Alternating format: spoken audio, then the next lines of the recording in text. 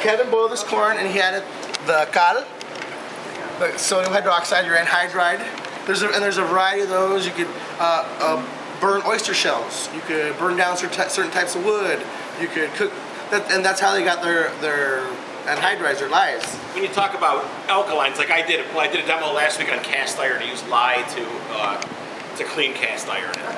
In a couple of weeks, I'm going to do Bavarian pretzels with the traditional lye dip.